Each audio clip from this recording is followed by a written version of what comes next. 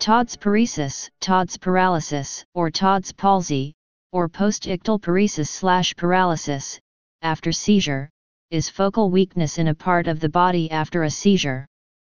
This weakness typically affects appendages and is localized to either the left or right side of the body. It usually subsides completely within 48 hours. Todd's paresis may also affect speech, eye position, gaze, or vision. The condition is named after Robert Bentley Todd, 1809–1860, an Irish-born London physiologist who first described the phenomenon in 1849. It may occur in up to 13% of seizure cases. It is most common after a focal motor seizure affecting one limb or one side of the body. The generally postulated cause is the exhaustion of the primary motor cortex, although no conclusive evidence is available to support this. Presentation. The classic presentation of Todd's paresis is a transient weakness of a hand, arm, or leg after focal seizure activity within that limb. The weakness may range in severity from mild to complete paralysis. When seizures affect areas other than the motor cortex, other transient neurological deficits can take place. These include sensory changes if the sensory cortex is involved by the seizure, visual field defects if the occipital lobe is involved, and aphasia if speech, comprehension, or conducting fibers are involved.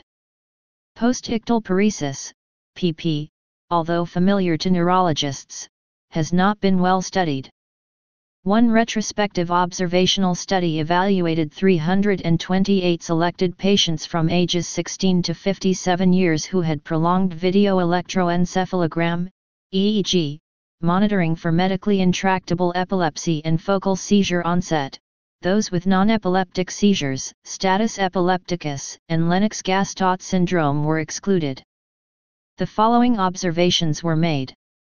PP occurred in 44 patients, 13.4%. PP was always unilateral and always contralateral to the seizure focus. The mean duration of PP was 174 seconds, range 11 seconds to 22 minutes. Of all seizures followed by PP, the following features were noted. Obvious ictal motor activity was seen in 78%, Todd's paresis is more common after any clonic seizure activity. Very slight ictal motor activity was seen in 10%.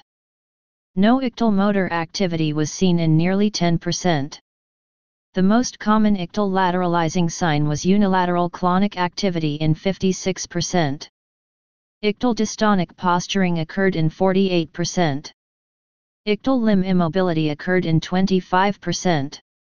The results of this study are valuable because few other data exist on the frequency, duration, and seizure characteristics associated with PP. However, the study is likely biased by the inclusion only of patients with medically intractable seizures who had undergone video EEG monitoring, and the results may not extrapolate to a general epilepsy population. Other post-ictal neurological findings that do not involve activity of the area affected by the seizure have been described. They are thought to be caused by a different mechanism than Todd's paresis, and including paralysis of the contralateral limb, and rare genetic causes of hemiplegia and seizures. Causes. The cause of Todd's paresis been attributed to the affected cortex being exhausted or silenced due to increased inhibition, but these conjectures are not supported. It has been observed that the impairments that follow seizures are similar to those that follow strokes, where for a period of time blood flow to certain areas of the brain is restricted and these areas are starved of oxygen. Diagnosis. The most significant issue regarding the Todd's paresis is its differentiation from a stroke. The issue is further complicated by the fact that some strokes trigger a focal seizure during the acute phase. A Todd's paresis in this context may overestimate the extent of neurological deficit due to the vascular process itself, resulting in erroneous decisions with regards to acute stroke therapy such as thrombolysis. For this reason, a seizure during an acute stroke is generally accepted to be a relative contraindication to thrombolytic therapy, especially in the absence of documented cerebrovascular occlusion using vascular imaging techniques. An infant with Todd's paresis does not necessarily preclude the diagnosis of a febrile convulsion. This view is as a result of a recent study that showed the incidence of Todd's paresis to be in 0.4% of infants that have been diagnosed with a febrile convulsion. Treatment. There is no treatment for Todd's paralysis. Individuals must rest as comfortably as possible until the paralysis disappears. Prognosis. An occurrence of Todd's paralysis indicates that a seizure has occurred. The prognosis for the patient depends upon the effects of the seizure, not the occurrence of the paralysis. Please subscribe and thanks for watching.